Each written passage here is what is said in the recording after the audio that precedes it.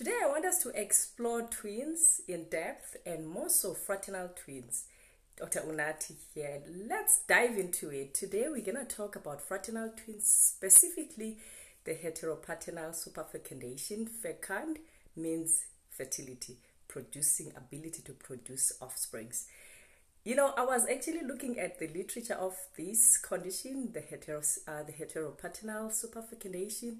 It's been happening actually for years. It's just that it's not something we tap into it more often in the medical community. But lately it has become something that we talk about because of either there's some disputes between the couples. Let's get into it. Basically, we have twins from two men, different fathers. It means two eggs are fertilized by two different sperms. We know that in fraternal twins, it's usually the regular fraternal twins we know about. It's the same father, just fertilizing two different eggs, but still same mother and same father. But this one I want to specifically talk about is two fathers fertilizing two eggs, meaning two sperms fertilizing two eggs. Yes, I just said that. The situation here is usually it occurs in situations where a mother or a woman has multiple partners. We all know that sperms survive 5 days inside the womb, inside a woman's womb, so they survive for 5 days. So usually it happens that a woman during her ovulation period has intercourse with two different men. Yes, I just said so. So it's very common. A case that came about when they first noticed this, it was back in the States in the 90s, where there was a dispute between a couple, and the father was not sure if the kids were his, and indeed they went for paternity test. Really, there was 50% chance that one twin was his and the other one was not his. How does that happen? Yes, it is possible, guys.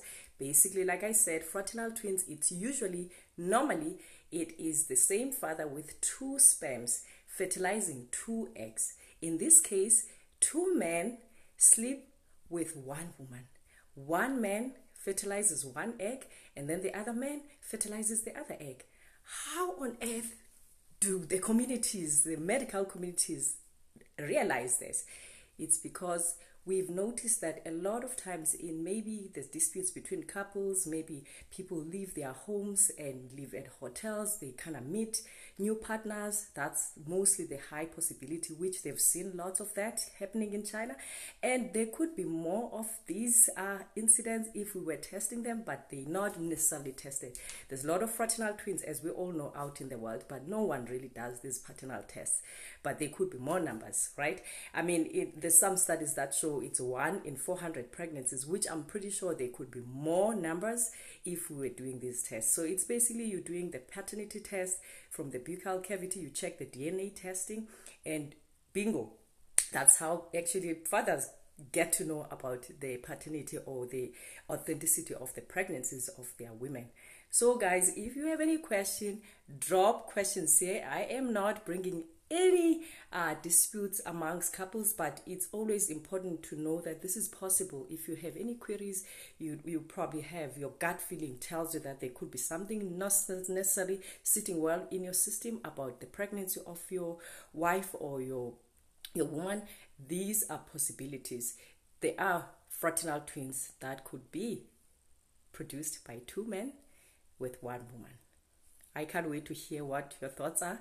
Let's talk about it. It is possible to do these tests and find out.